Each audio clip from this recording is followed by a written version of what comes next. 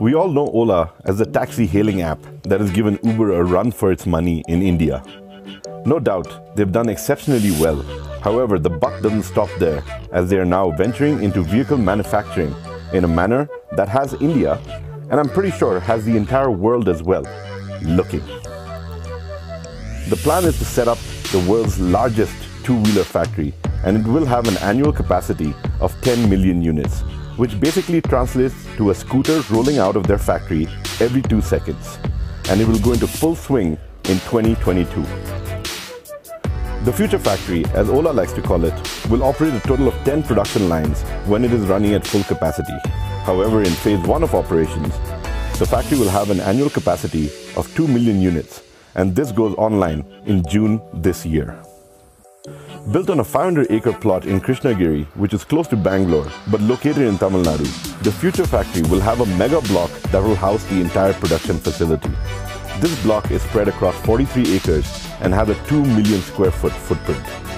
The integrated manufacturing facility will include a battery line, paint shop, welding, motor assembly, general assembly, and eventually the finished scooters. Apart from that, the Ola FutureFactory gets 2 supplier parts, its own test track within the premises, and it will also be the most advanced manufacturing facility with over 3,000 AI-powered robots working the lines. Having said that, the factory will also create jobs for over 10,000 people directly and more through the vendors and suppliers. Keeping with future norms, Ola is building this mega factory as a sustainable one as well. The entire mega block will have a solar rooftop and a 2-acre central forest within the block.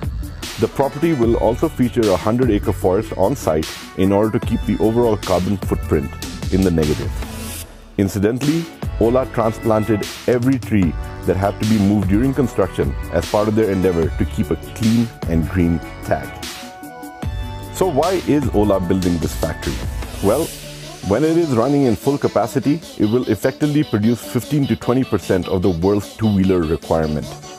That said, the company is set to roll out their first electric scooter from this facility, and it will be exported to numerous countries, giving Ola a strong global footprint.